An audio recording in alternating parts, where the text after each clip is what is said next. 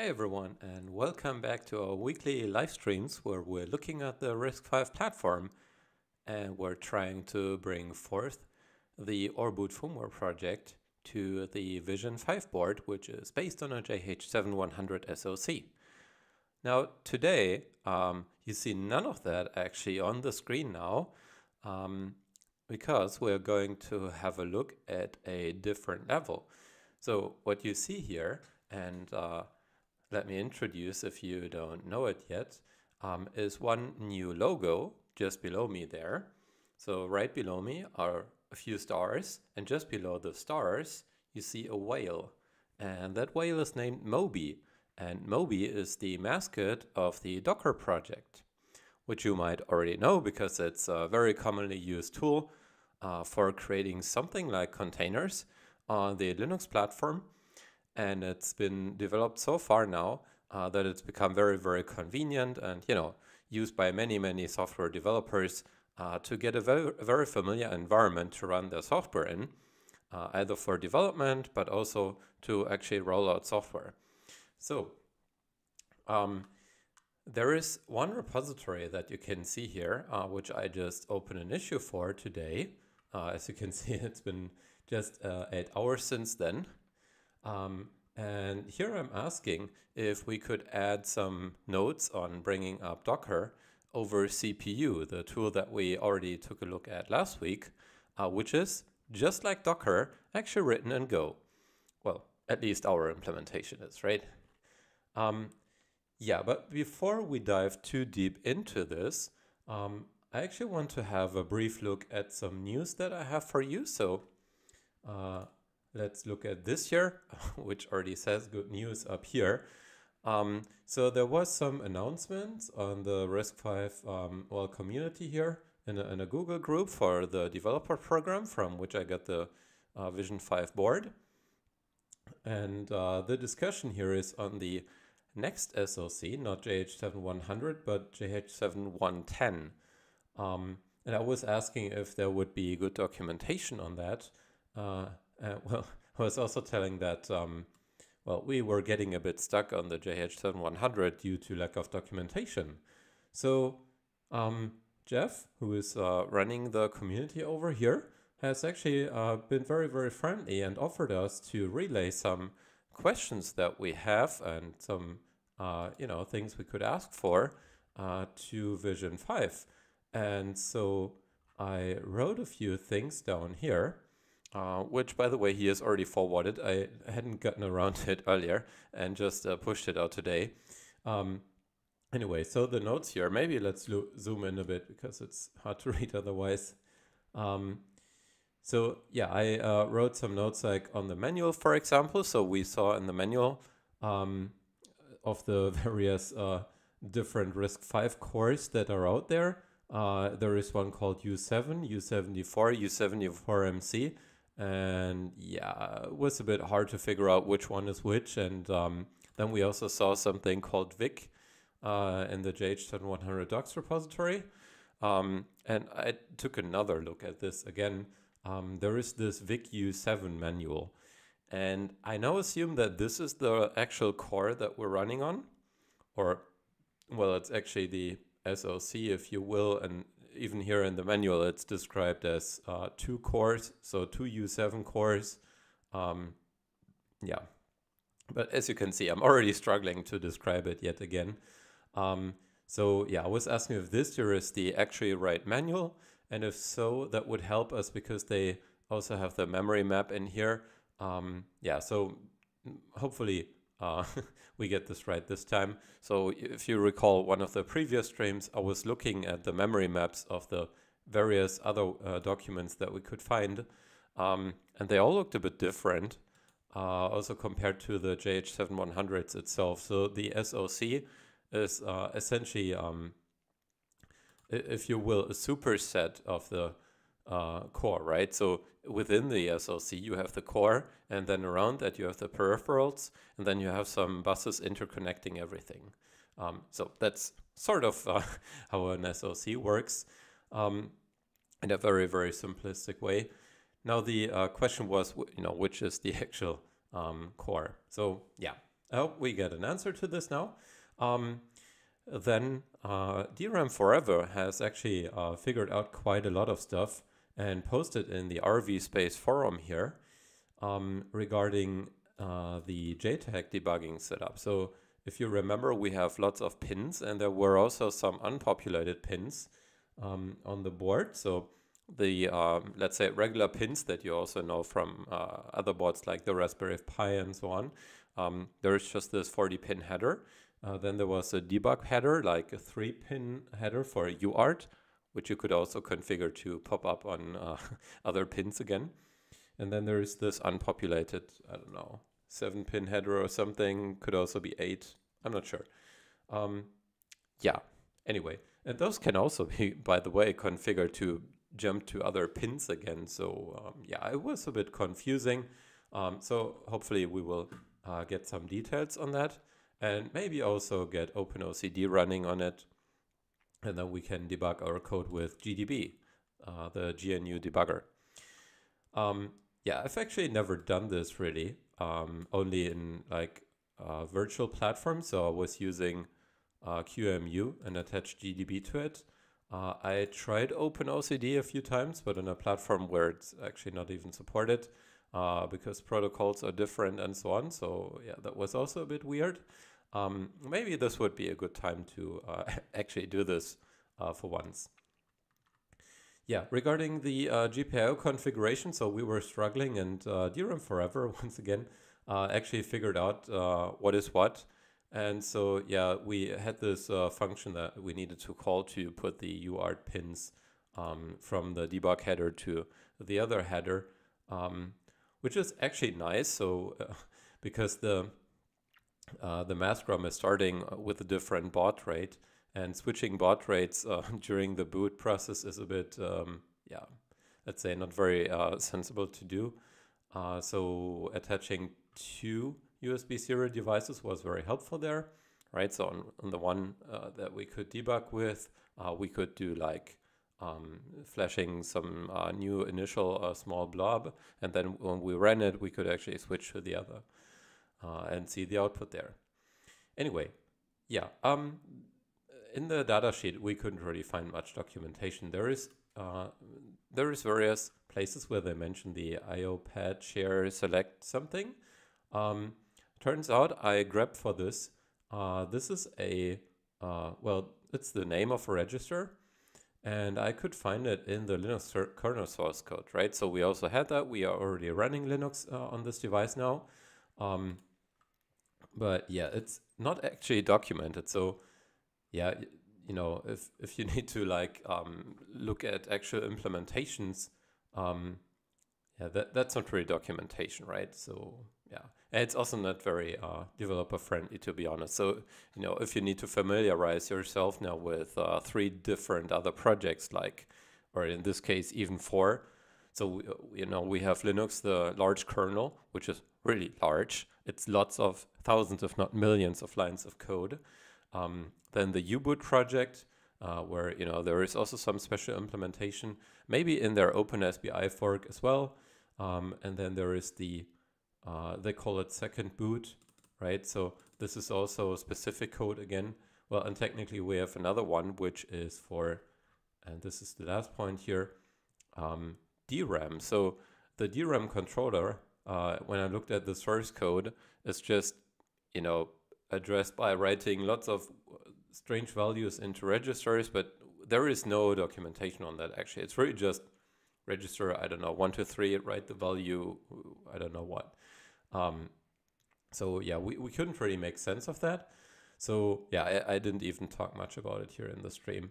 I hope we can get back to that, because I actually did this on a different platform. So we have the Allwinner D1 SoC that is also part of the program. So yeah, there were different development boards available, and I already had a bunch of D1s. So I thought, okay, let's pick another one for a change. And we actually wanted to extend oreboot to many different platforms anyway, right? It doesn't really make sense to only have 1 or 2. So yeah, I did that. And for the D1, I translated the DRAM init code which was actually surprisingly, I wouldn't say particularly easy, but comprehensible to do, because we had an assembly dump from the vendor. So there was, like assembly instructions, but you could say it's like annotations, if you will. And so it looked sort of like decompiled code, to be honest. And then somebody translated that to C, and I took it again and translated it to the best programming language out there, which is, of course, Rust.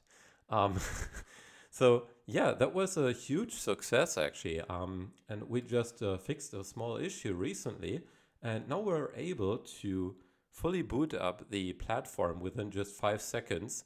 And if I just want to run CPU in it, just takes another second or two, and then I have it running. So I have a few boards like this one here, for example. This is the Litchi D1 Dock Pro from SiFive.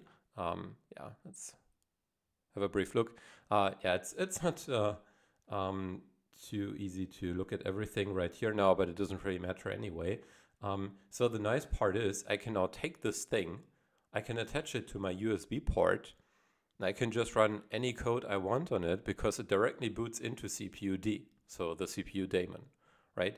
So if you're asking like, how do I get a RISC-V CPU? I would just tell you, you take this, and if you ask me how to use it, I will say, I'll just plug it into your USB port, and then you can run CPU and run your code on it.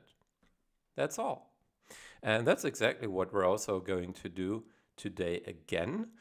So we had already done that last time, but we're going to take it to another level. Anyway, to round this up here, the documentation that we could get can just be added to our repository here, right? So in oreboot, we have this datasheets repository where you can just file a pull request if you have a datasheet. If you're a vendor, you can just put it in here. And when you implement oreboot for your platform, then you can also just easily reference your manual and so on. And then everything is just nicely documented. And of course, because we're in the Rust ecosystem, we can also leverage the very, very nice modularity there. So unlike in C, where you just have like the sense of shared libraries, which are, a bit harder to work with, let's say, we actually have the so-called crates. So these are essentially like modules, if you know them from other programming languages. And there is this thing here called a pack in Rust. That's peripheral access crate. So it's not anything really special. It's just a name for a crate which has a description of hardware peripherals. So that comes from the Rust Embedded Working Group, if I'm not mistaken. Yeah, it's really just an idea. It's not anything specific to the Rust crate itself. It's really just about like what you typically find in there. Yeah, so if you take an SVD file, so that's what many vendors actually have. SVD is a hardware description. It's machine processable, so you can just translate that into one of these pack crates, right? So you just take your SVD file, and then there is a tool which is called SVD to pack or SVT to RS. I forgot the name, to be honest. And then it would just generate this for you. And you're already done. So if you already have this SVD file, it's not even much to do for you. It just takes like a few minutes to spin this up. You can publish everything and you're done. And now every developer can just take and use it right away.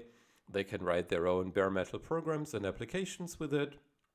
Or, you can use it to contribute your oreboot implementation. So yeah, Jeff had already replied, as I said, and relayed the information to StarFive. So I'm looking forward to getting an answer here. Okay, so let's close this for now. Also that thing. So yeah, one thing I wanted to look at today is Docker over CPU, right? So yeah, I felt this issue here. Let's have a very brief look maybe at what this repository is about anyway. So it's called RISC-V Bring Up. It says RISC-V Journey Through Containers and New Projects. So yeah, containers, when you tell people about containers today, they immediately think about frequently Docker, right? So yeah, so you naturally find a bunch of things here. Also around the Go programming language, just because it's very easy and convenient to write programs in Go. Also just compile them for other platforms, right? They reference the SiFive Unleashed. So that's another development board. I don't have one, but I think quite a few people still have them. Yeah, they also mention virtual machines and so on. And eventually, yeah, here it comes to Docker and then other utilities around containers like Podman and so on. So yeah, or Kubernetes. So, you know, if you're running this in production, you might be familiar with it, or if you've played with it already. Though we're not going to go too much into detail there today. We're just going to look at a few things. So yeah, anyway, this here is a very, very large and comprehensive file now. You can see the scroll bar here, right? So it's really a bunch of pages to read. So yeah, I felt this issue and I will maybe contribute some notes on running Docker over CPU. And I've already prepared that for today. So we're going to do this in practice. And I will push this also to a repository. So yeah, I was thinking about creating a new one, but then it came to me that, well, we already have something. In the uroot org on GitHub, we have the CPU repository itself, right? But in addition, we also have the uroot/CPU binaries repository. So here, if you want to read up on CPU and or you know just do a bit of a hands-on, you can take a look at this here. And yeah, so we have one directory here for actually running it on RISC-V, and you don't even need real hardware for it. So this here is for a virtual machine. It runs in QEMU. Yeah, there is a script on QEMU and you know a short README on how this works. And we're going to do something similar today. So yeah, I will spin this up in a bit. And yeah, hopefully we can contribute this back to this repository. Otherwise, you know, we will just keep it in CPU binaries. Anyway, so yeah, let's very briefly talk about Docker. So most people, if they want to run something with Docker, they would either just type the Docker command and say Docker run something. So that would typically pull an image from a registry where you find Docker images. Or they would write a Dockerfile, like in this case here, and then they would build their own image and derive it from another one.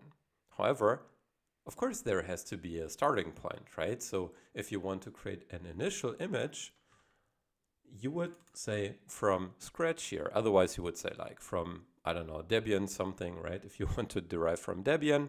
Yeah, in this case, this is done from scratch, and I have done something similar. So what they did here was, you know, something similar to a Hello World program, and they just call it Echo RISC-V.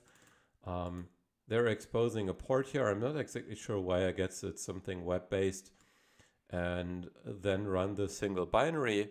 And because it's written in Go, it's just everything compiled statically. There needs to be nothing else literally in this container. So this container here is essentially one binary just wrapped up a bit. And so what I did was a bit further. I also put CPU in there, and we will have a look at that now. So yeah, I have this here again, if you recall it from last time. So this is now the center tool that we're using from Harvey, from which we're booting our CPUD image on the VisionFive. So this is up and running now. This has been loaded from here. And so what we can do now, and we already did this last time, we can run our Hello World application that we've written in Rust, right? So yeah, we have this. Let me quickly maybe show the code. Now we'll just, yeah, I will just commit this here. So this is some work in progress stuff. Whatever, I can just call it work in progress. We check out the main branch again. main. So yeah, the main.rs file is very, very simple. We're not doing much. There are a few switches up here which are to run architecture specific code, and it's really, really simple. So we're just printing the name of the architecture here in this nice string, and then we read out a few things like the CPU, right? So we read from proc CPU info, we read the memory information and the command line that we're running, as well as the kernel, right? So we're using the uname and then just printing it. So we can run this. We can just say, I've already compiled this, so I don't have to do it again. So we use CPU, the CPU command. We're using our namespace, just our home directory, our key that we're using for it. I always, like to provide a small timeout here, especially if I have these like less powerful platforms, let's say, or it's something, attached via like here it's a USB hub, and behind that there is an adapter, and behind that is the actual Ethernet. So yeah, just to be safe. Then we take the host name of our CPU and then the command that we want to run. So yeah, when we do this, just, takes a while. Oh, and it actually didn't work. So why didn't it work? Yeah, because I didn't write the right host name. Of course I didn't. So yeah, this is now the VisionFive. Sorry, this here was the address I was using for the D1. Yeah. Fun fact, D1 hexadecimal is 209 in decimal, hence the address. Anyway, so yeah, here we have our two SiFive U74 cores, or maybe U7 or U74 MC, the thing we were a bit unsure about. Yeah, that's what's running on there. It's a 519 Linux kernel, and it's the RISC-V architecture. Okay, so now we want to run a Docker image. So how do we get a Docker image? So I just described you how we can build our own from scratch, right? And I did this. So let me quickly show you my Dockerfile here. Yeah, I put some annotations on this. There is also something currently a bit misleading I need to fix up, but yeah, never mind too much right now. So we're deriving a Docker image from scratch. We have a few arguments here, and the arguments are, well, first of all, the command that we run, because in CPU we can just run any command that we want technically, right? Yeah, then the key that we want to use. So yeah, we'll just, for the sake of the example, copy that into the image now. Then we have the CPU that we want to target. So this will be essentially the host name.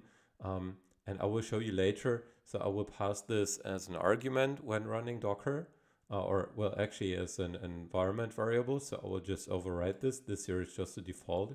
So that would be a host name. And technically this wouldn't currently even work because it doesn't resolve to anything. Yeah, then here is the architecture. That's part of what I want to clean up a bit. So yeah, technically with CPU, we can just target any arbitrary architecture, right? We just need to cross-compile. And then depending on how we compose our namespace, we can just put everything side by side, or, compose our namespace in various ways. Yeah, so currently I'm just saying the CPU namespace is /bin for convenience. Now there is one thing I had to copy in here, and that's the C library and also the LD. That's a bit unfortunate, but that's due to CPU currently not being fully statically compiled. It's dynamically linked. I'm not sure why yet. I have some suspicions, but yeah, it's actually also not important here currently because it's sort of like a demo. But now comes the actual interesting part. So we're copying over our applications, and so I made a small Hello World application that we're also going to take a look at, right? So I will just copy that into the container and then copy our key over and a small shell script that I wrote to run the lengthy CPU command that I was running just before. So we can have a quick look at the cpu.sh script. It's really just that simple, right? So yeah, I'm printing again the CPU namespace and the command that we're going to run, for convenience. And then we just call CPU again, passing down our key, our namespace, the timeout, and then the host, like the CPU that we want to use, and our command again. And that's already it. So yeah, this is really just like when I run CPU here, right? Yeah, usually like this. Anyway, so now let's have a quick look at the Go program that we have. So we have a main.go here. It's really not fancy by any means. We're just reading the two runtime variables. So there is OS and ARC, the architecture. And then we're just saying, hello, I am the OS on the architecture. And that's it. So I could, I could just go build this, right? So I could say go build -o, what do we call it? I would just call it hello x86 because it's now for my host. I'm not passing a Go arc, which I would do otherwise to cross compile. So when I say hello x86, we're seeing hello, I'm Linux on AMD 64. Now comes the fun part, because I have set it up that way. I could also run ./hello, even though it's compiled for RISC-V. So yeah, you can see here it's statically linked, and it's a 64-bit RISC-V executable for Linux. And it says, hello, I'm Linux on RISC-V 64. But yeah, this is really just the QEMU user space emulation. So yeah, that's why it looks like it's on RISC-V. It's actually not. So it's really just emulated here on my host. Okay, but now we want the real deal, right? So I wrote another convenience file for that. It's a simple make file. I have my target CPU up here. So yeah, when I say CPU, we're really just talking about a host name which is running the CPU daemon. And we're really literally using it as if it were just a CPU that we could just take, and then now we just run our code on that. So that's what we're also practically doing. So we can just say, hey, we're running something on a CPU here. Yeah, there is a few targets that we need to look at. This here, prepare is about copying the shared libraries. Let's ignore that for now. The interesting part is, so first I built the hello tool. I'm passing goarg equals RISC-V 64. So what I just told you I would need to do to cross compile. There is a run command. So run is just docker run. Then we're passing the target CPU. So the target CPU is the host name here. And yeah, this here would be the container name. And then we have the Docker target. So when I say make Docker, it will build from the current directory a tag hello RV. So a tag in Docker is essentially like an alias for the image we're building. So yeah, we can just reference it easily. So here the tag becomes hello RV, and I can just pick it up here to actually run it then. So yeah, the first thing is we're building the Go tool, the hello program. Then we're building the Docker image where we copy in the hello tool or hello program, and then we run it. So what I'm now going to do is I will say sudo. That's because I just installed Docker today and I hadn't yet rebooted. That's a bit of a hack, if you will. So I'm saying sudo -u my own username again, and then make. Why do I do this? Because then I have my new groups. So if I look at my current groups, I'm not yet in the Docker group, so I couldn't just use anything with Docker, right? So I would need to escalate privileges in a way. How do we escalate privileges? We type sudo. But if we just use our own username again, we just inherit the new environment that's set up for us. So when I say sudo -u my username groups, you see there is now also Docker behind it. Yeah, it's a handy trick. If you know, otherwise people tell you to reboot or log in again or something. You don't actually need that. So yeah, I will just sudo -u blah de blah, and run make. So with make, we're running all the targets up here. So the first target by convention is just what is being run. Doesn't even have to be called all, it can also be something else. So we're gonna run hello docker and run. And let's do so. It's actually rather quick.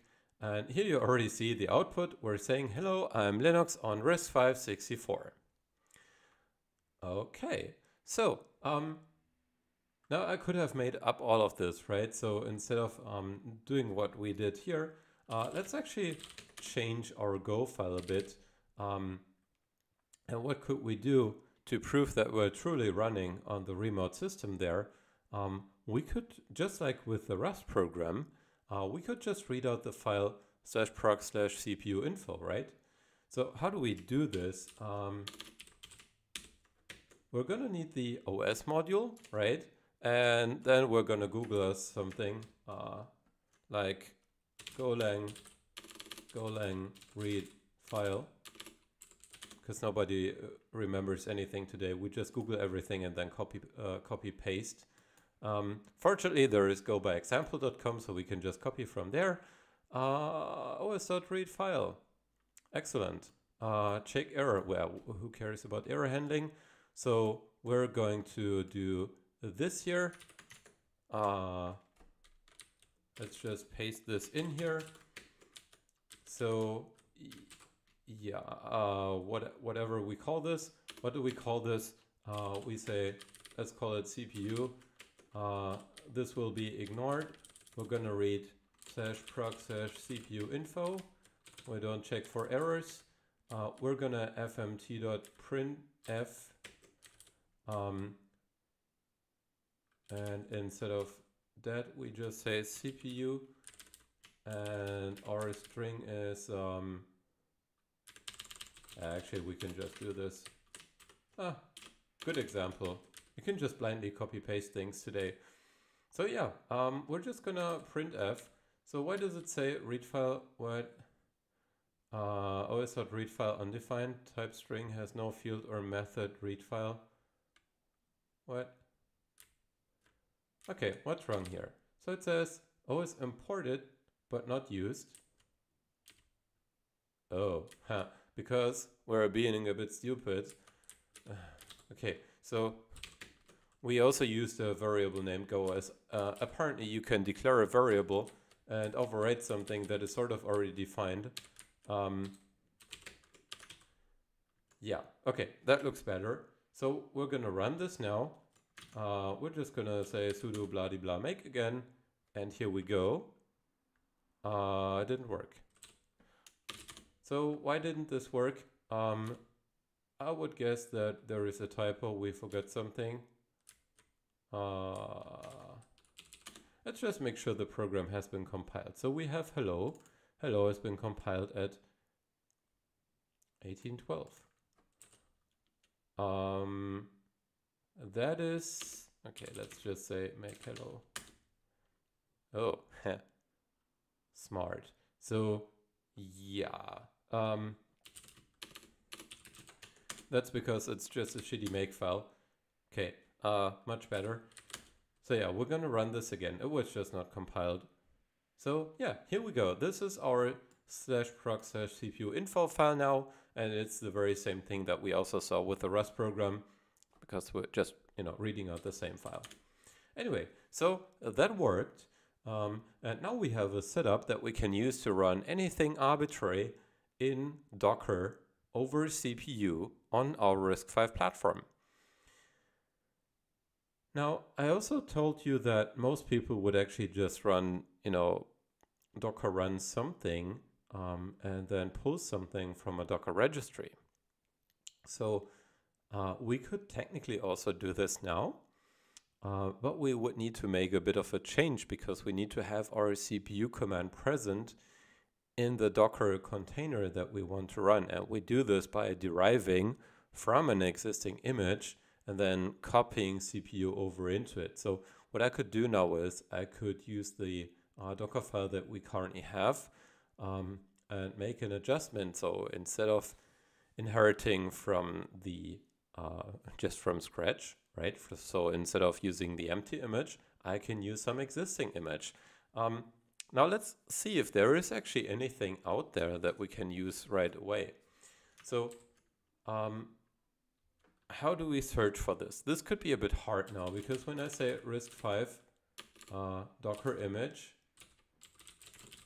images, I'm not sure actually how this works. So this, yeah, also brings you again to the same person who also created the repository I want to contribute to. Now here is something nice. It says RISC-V Docker images, RISC-V emulator Docker image. I don't know what that would mean, because for the architecture it shouldn't matter if it's emulated or not.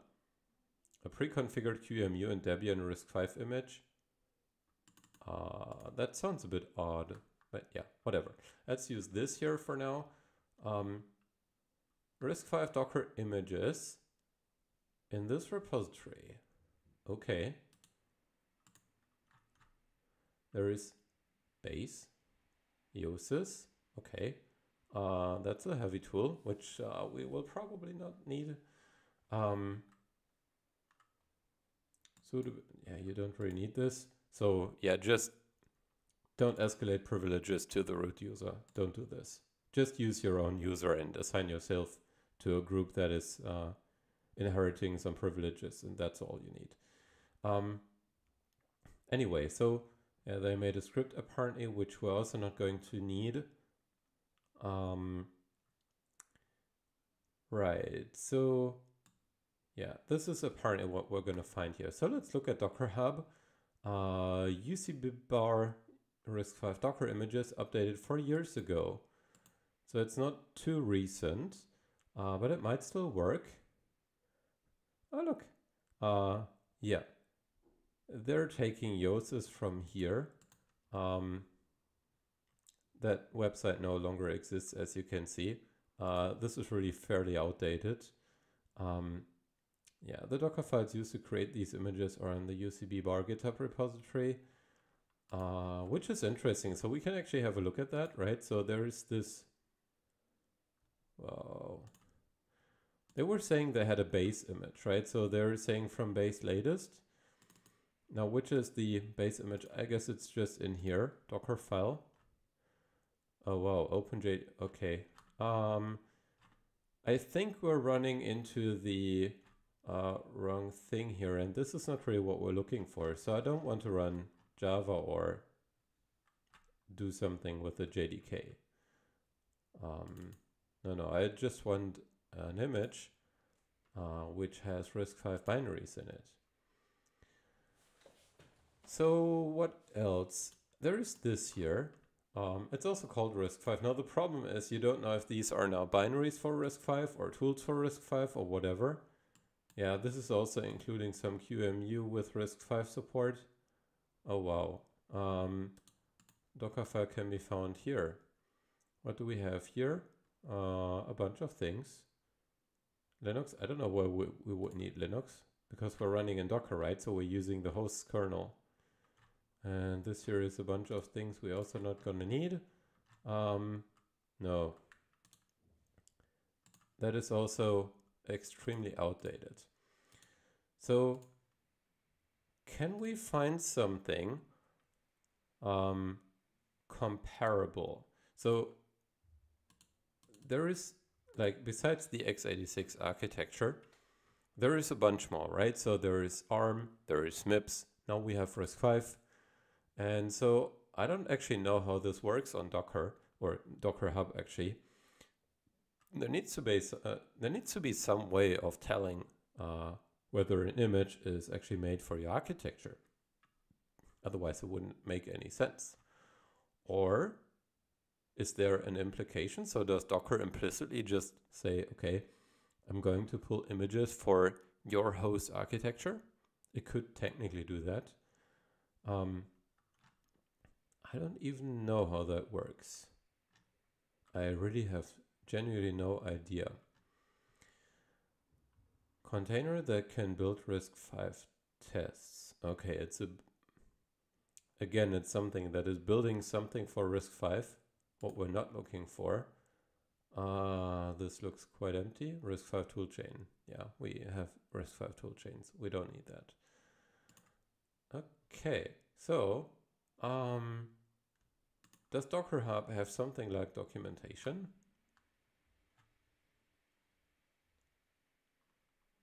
Let's see.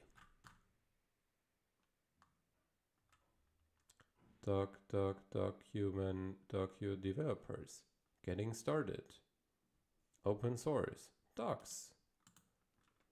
This might be what we're looking for. What can we have? Okay. Architecture. Docker overview. No. Okay, the word architecture is also a bit too general. So of course Docker also has some architecture within it, but we're looking for an instruction set architecture. Instruction set architecture. Leverage multi-CPU architecture support. Okay, that looks better. Multi-arch support on Docker. No, we don't need Docker desktop. I don't even know what build X is. Build and run a multi-architecture images. Okay, that looks promising. Docker build X. Really? It's like, could be like a cross-compile tool. So X is sometimes used for, because it looks like a cross for cross something. There's other tools also with X. Yeah. For more information about the buildx CLI command, see buildx and the docker buildx command line reference. Can we actually just run this? Or do we need to install this? Let's see. So when I say docker buildx, oh, that actually exists. Okay, so we can say bake, build from a file, build, start.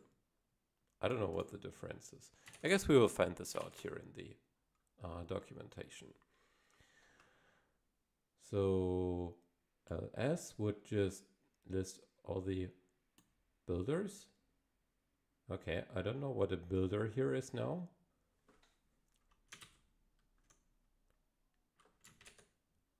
To be honest, it was easier to write something from scratch because I had just done this in like no time. ls. Yeah, this is why. Okay.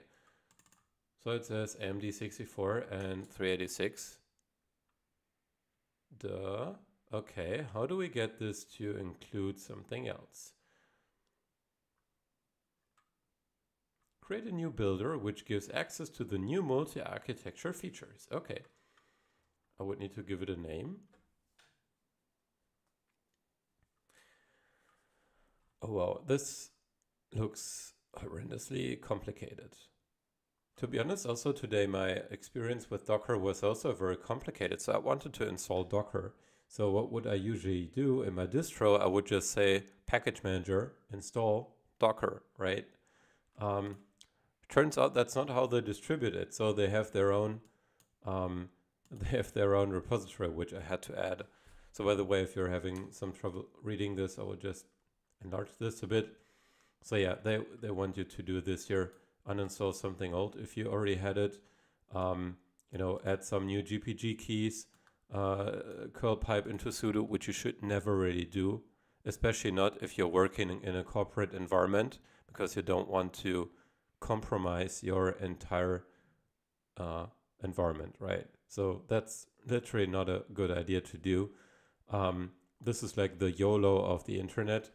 And because it's so horrendously stupid, somebody made this beautiful tool. It's called YOLO.sh, which really is made for curl pipe into, YOLO script hosting service. So here you find all those stupid scripts like some script. You can just post it there and somebody else can just curl pipe sudo bash it and voila. This is how you gain remote codes execution by just, social engineering. You tell people, hey, I put a script there. You can just run it and it just works.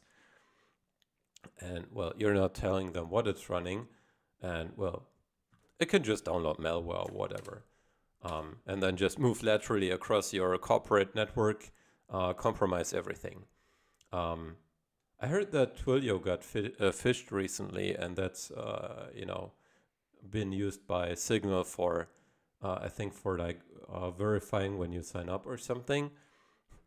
And this is one way of how this happens, besides email, of course. But yeah, it can be the mechanism, and email would be like, you know, the means of communication. Anyway, so yeah, that was very frustrating. Now we're going to look at this here again. Yeah, sorry if I'm ranting a bit here. Yeah, I really expected this here to be much more convenient. Okay, so apparently, you can also do this.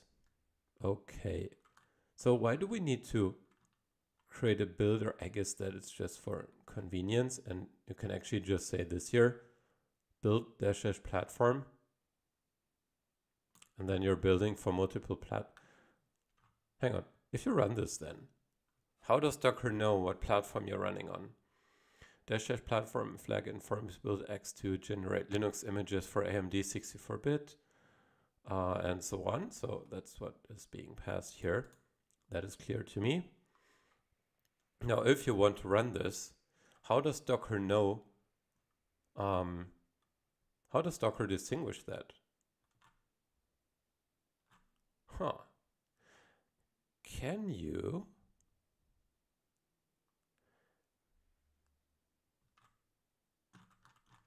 Can you say docker run -- platform? Does that work? Let's look at the manual. Run.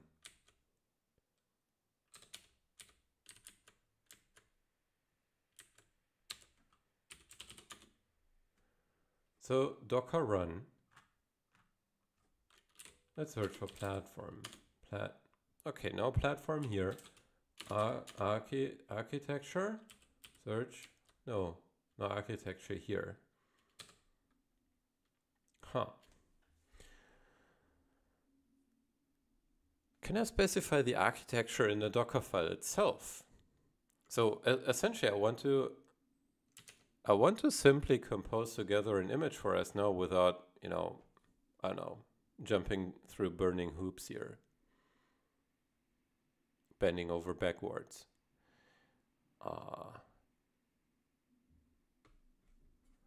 So how did this start? So we're saying we're using build X.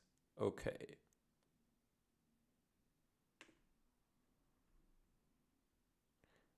Create a new builder.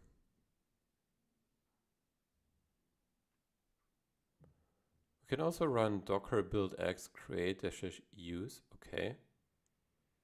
What is the difference? Switch it using a single. Okay. How do we do it otherwise? Do we say docker build X use? I don't see that here. Oh, yeah. That's down here now. Okay, so we would switch to the new builder. Inspect. I don't care. I don't want to even bootstrap anything. Oh, we would need to create a builder for the other architecture. Okay.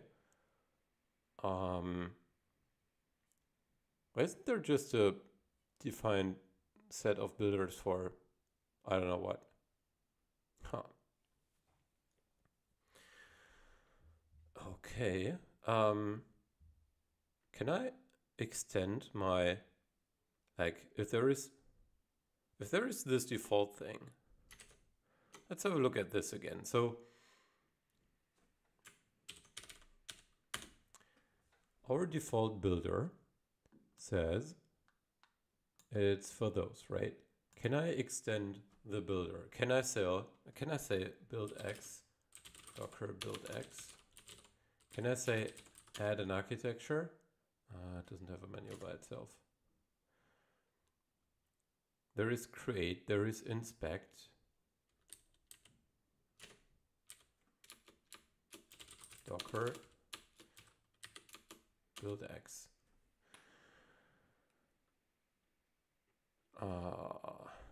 create, use, remove, prune. Okay, let's say we inspect default.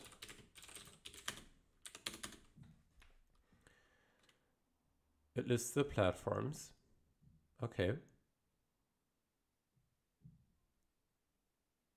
Can I say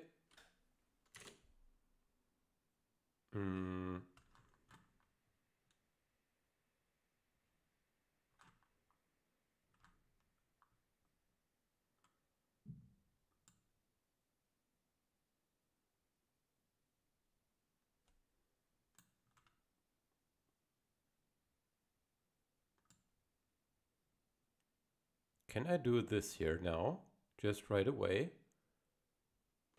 and extend the existing thing?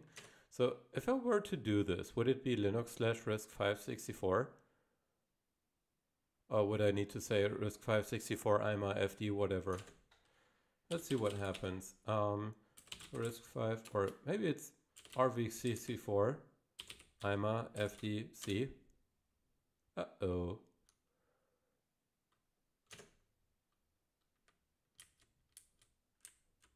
Oh. Oh. Okay, I would need a Dockerfile for it. Huh.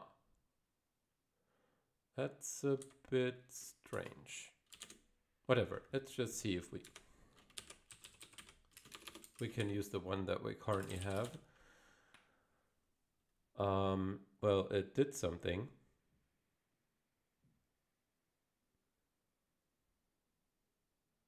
It finished. Let's inspect. Huh.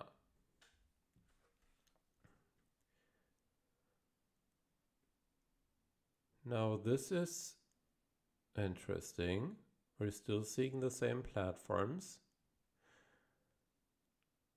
I'm getting more confused by this, to be honest. I mean, we have an image, right? We didn't give it a tag, so the only reference is this here. So we get the hash now. So yeah, the tag would be like an alias to this. And to be honest, I'm also not the hugest of experts when it comes to Docker, so this is why I'm struggling with this now.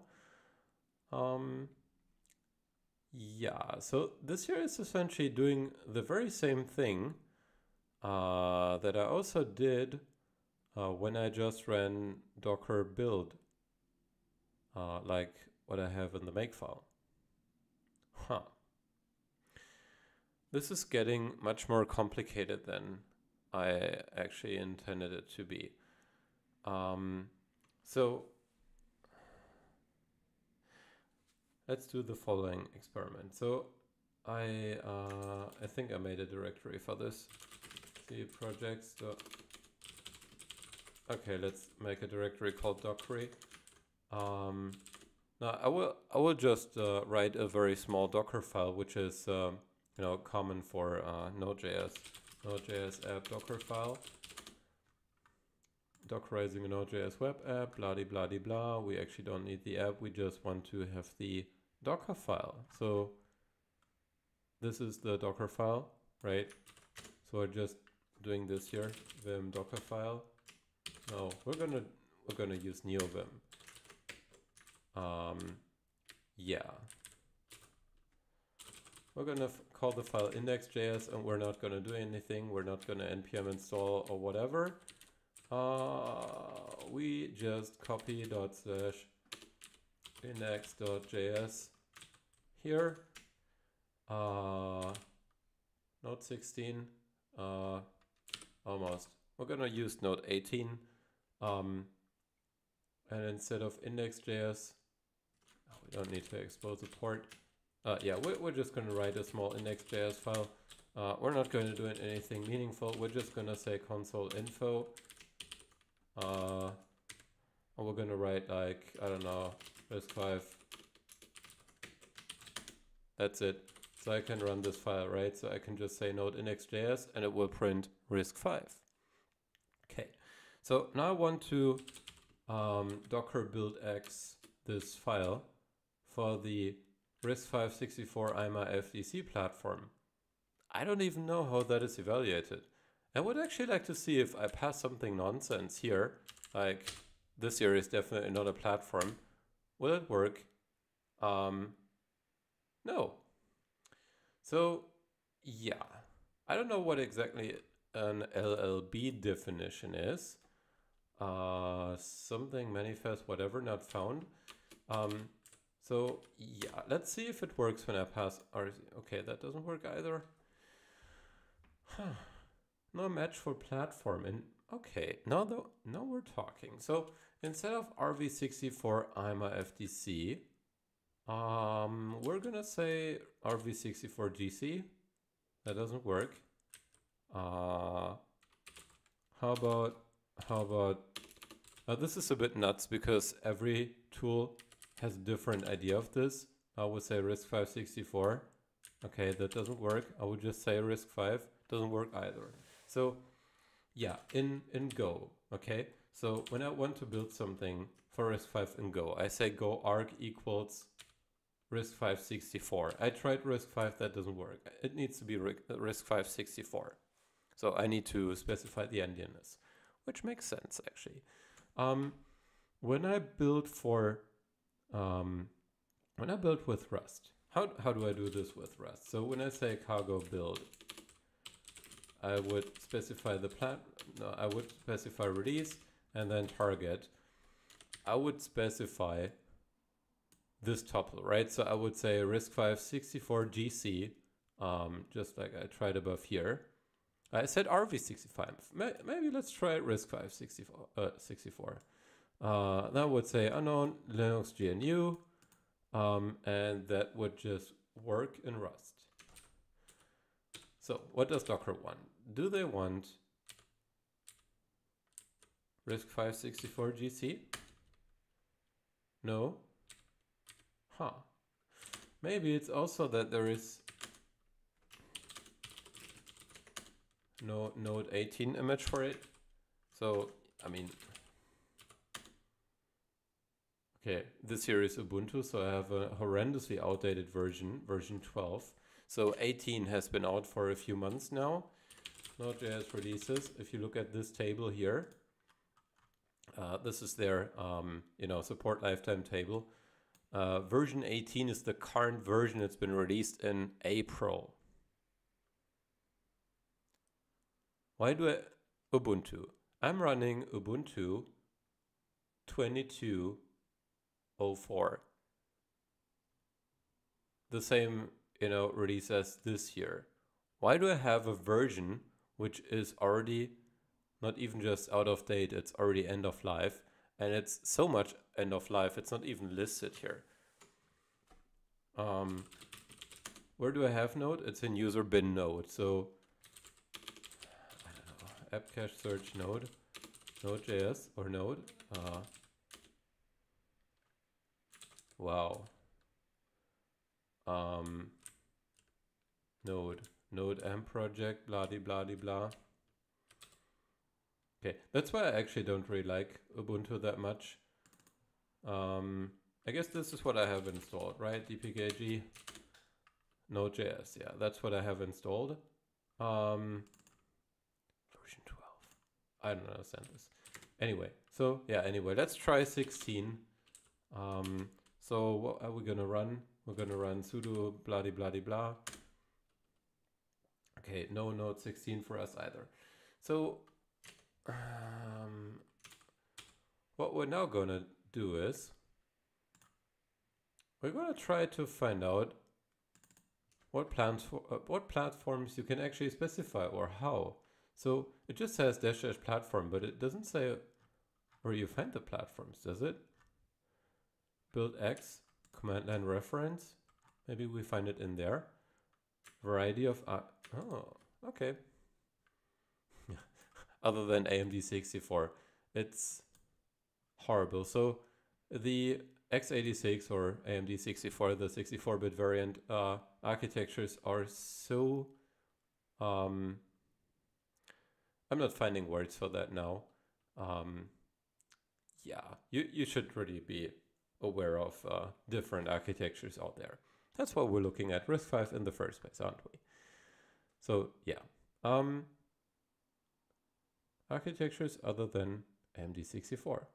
Where is RISC-V? Some images have been ported for other architectures.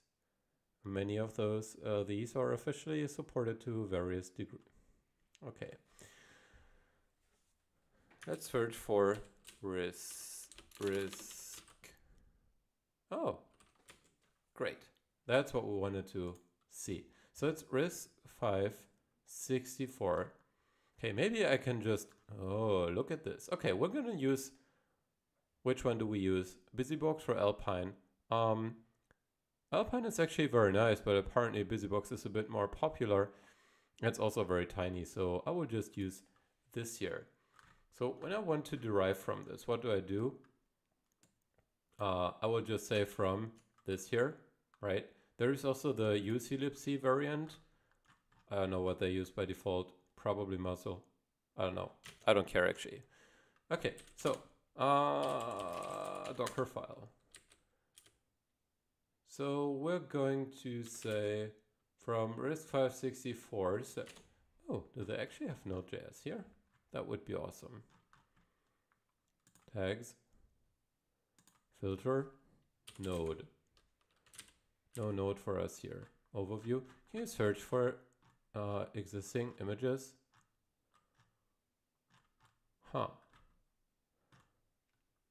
Oh, wait, we're in BusyBox here now. Okay, we want to see everything that we can find under RISC-V 64. Do we have, I guess this is everything. Yeah, 7 of 7 repositories. Yeah, I want to have something like RabbitMQ here now, or something huge and bloated like Debian or Ubuntu. So yeah, let's really just use BusyBox. Well, there is also Hello World, but I mean, we already have a Hello World, right? So we want a rich environment now. So we're gonna do BusyBox. Okay, actually what we're gonna do is we're going to copy what I already set up here, x86 to RISC-V Dockerfile. We're gonna copy that here, and instead of saying from scratch, we're going to say from RISC-V 64 BusyBox. Our command will be sh.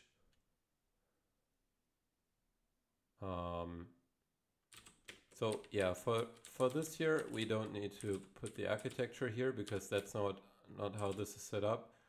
We don't need to specify the architecture. So what do?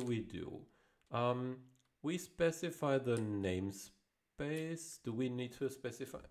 We would probably be missing shared library, so we're not going to do this here. But this is unfortunately what we still need to do. Oh, right. So we still need a shell.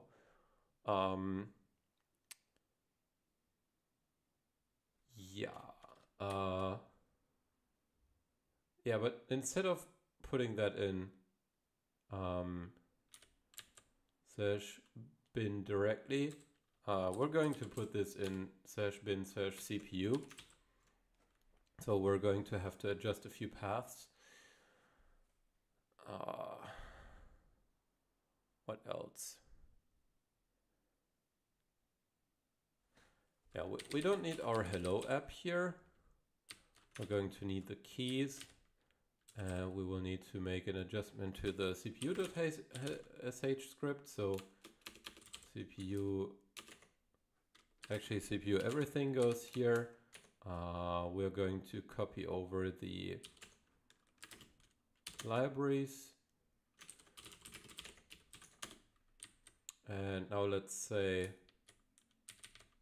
we don't care about the namespace.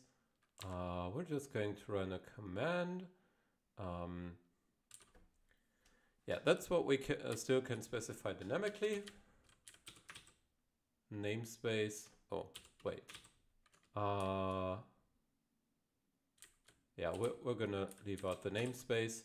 Okay, so we just passed the key, the timeout, the CPU node, and the command. So again, the Dockerfile, we are going to run the sh command, and the sh command would be from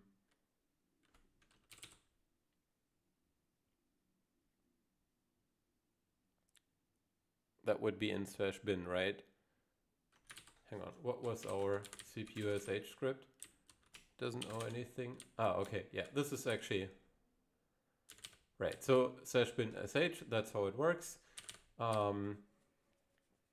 Yeah, this is what we're going to pass down again. Okay, now let's copy over the make file. So we don't need to compile our hello program. We don't need this here. Yeah, I have this prepare thing. So I will copy /bin /dash whatever to sh. Yeah, I wanted to get to this point here where we copy a Go toolchain into the container image, but I guess we're not going to have enough time for that today. Anyway, this should now be it. Let's just run make and see what happens, but we're going to have to use this here. Oh, right. Do we actually need this build X? I'm not convinced that we actually need it. Let's just see what happens if we derive from. So yeah, this should be totally sufficient. Okay, so yeah, sh doesn't exist because I hadn't run the make prepare thing. Yeah. Okay. Now the cpu.sh script has not been copied over. Why? cpu.sh is here. Successfully built. Oh. Yeah, I mean, this is okay. This is just a warning. Exec /cpu set.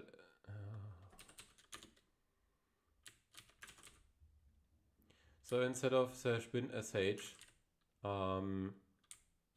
we are. Oh. Hang on, this here is overriding the sh, so this is not what we want to do. Oh, wait. We need to say /bin /cpu.sh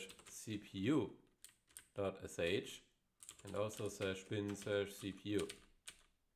See what we did here. Ta-da!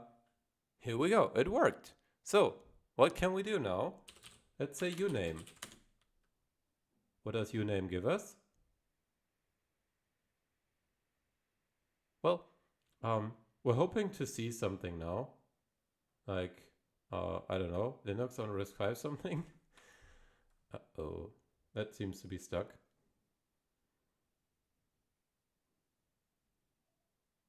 But it did work.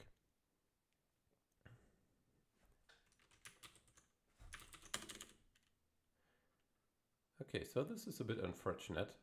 Now let's do some debugging. So I still have the USB serial attached here. I think I would just need to turn it on. But we can say minicom. It might be that the kernel already panicked or something for reasons I don't know. So yeah, let's see if the board is still responding. So when we say ping VisionFive, does it respond? It does. Okay. Kill all Docker.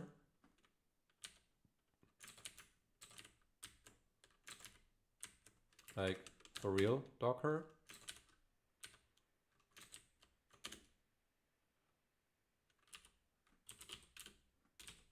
Okay, let's do something different. Let's run the ls command.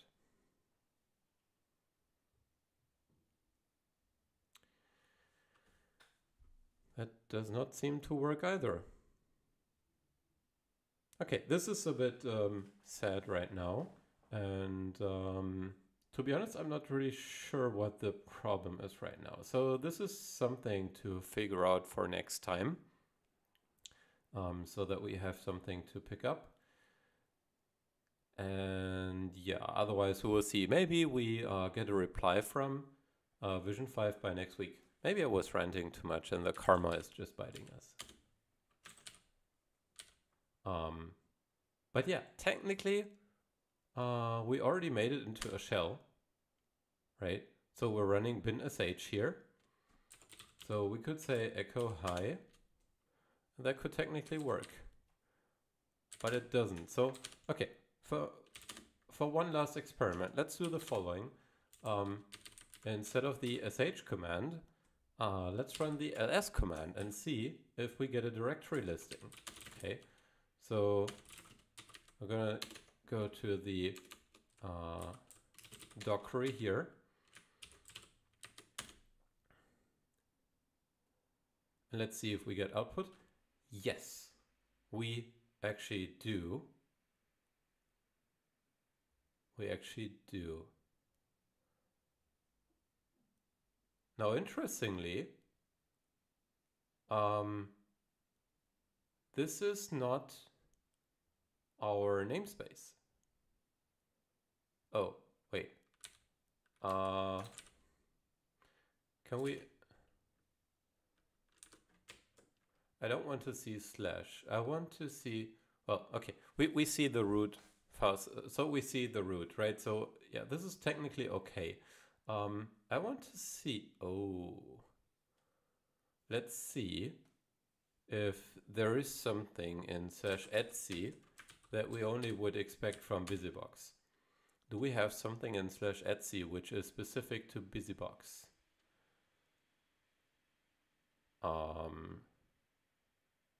There is something like hosts, local time. How would you know that you have BusyBox running?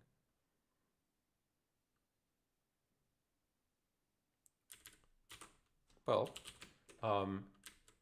it would mean that we have something in /bin, which is called bb, right? Let's see if that's the case. So in BusyBox, it's like in uroot. That's actually what we got the inspiration from. There is a binary called bb, which is just containing all the other binaries, and then everything is just a symlink to it. Oh. And look at this here. That looks very, very BusyBoxy to me. So yeah, we do have our BusyBox here. Awesome. It's just that the shell didn't work, but yeah, that could be whatever specific reasons. Let's say, oh, look, there is an editor in there, a VI, good old VI. So we could even use that. Yeah, that actually works. What is the best indicator to see that we have BusyBox? I can run strings /bin /bb, pipe that into, now this is coming from uroot again, right? So yeah, we're running this command here, /bin /bb. This is from the bin namespace that we're mounting over from BusyBox. So that's the implicit namespace. So if you don't specify anything, by default you would just have bin lib64 or whatever. I'm not exactly sure about the default one, but at least you have bin and lib. So you know you can use your binaries and shared libraries. At the /home directory. What would we have if we look at the strings and we grab for like BusyBox? I guess we would have to say insensitive. Let's just grab for busy. That should work. Yeah, it's just that our okay, let's just use grep.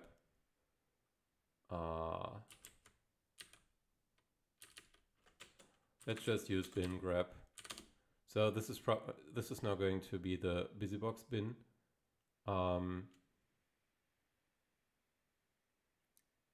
Yeah. Oh, invalid option I. But we actually do get something from BusyBox, right? So this is now an error message from BusyBox itself. And it's telling us how the strings command works. Why does it give us the usage of strings now? I don't know. Because the -I is here for BusyBox. I don't know what happened. Oh. Huh.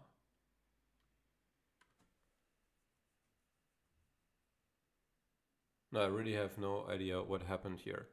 Once again, I mean, we can do this, right? So we can also just run the command like this, and then let's search for BusyBox in whatever we get for the output. So we should get the strings of /bin/bb now in a bit. Seems like it's not really returning us anything. Why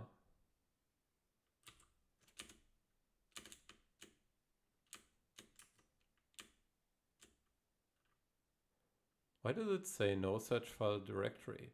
Isn't there a... We have listed the directory. Isn't there a... Oh. Okay, I guess in BusyBox it's not called BB, it's... Okay, it's BusyBox. Then we say bin BusyBox.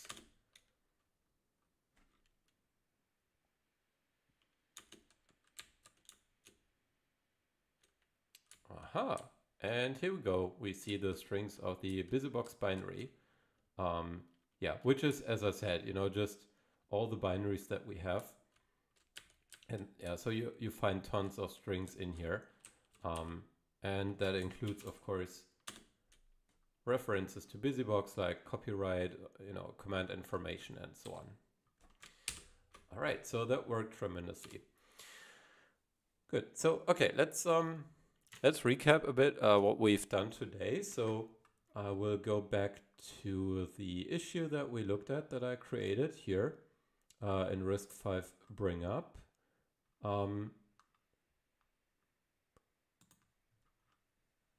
We are running the CPU daemon on the VisionFive board. We just directly boot into it, right? It's running a LinuxBoot image. It's coming from the network, and then we can CPU into it. And so this time we put the CPU binary in a Docker image, which is actually made for the RISC-V platform. And so what we can do now is on our host, we just run Docker as we usually would. And then we say CPU. Then our CPU node that we want to use, it's now the VisionFive board. So we're using its IP address. And then we're running our command, for which we used one of the you know, simple hello world tools out there, which I just modified a bit. And after, you know, doing that, so that was an image built from scratch. Then we pulled an actual image from Docker Hub from the RISC-V org, which contains a BusyBox environment. And so now what you can do is you can use everything that is in there. And of course, so we haven't done this now, but it would also take too much time. You could also just say you derive from, let's say, Debian or Ubuntu. Then you install additional packages there, like whatever you need, or you just use Alpine, you know, something rather small. You could install something like Node.js and run that and run your favorite binary. So yeah, that is something that we could do next time. I think I will not look deeper into why the shell wasn't running, or maybe it was, and yeah, I don't know what happened. It could be something to do with input-output streams or, you know, whatever. Yeah, I'm not sure right now. Yeah, I will see in the CPU channel in the open source firmware Slack. Maybe we can figure this out. If not, then yeah, I won't bother too much right now because we achieved our goal, right? So we were running Docker image over CPU. Yeah. So yeah, with that, thank you very, very much.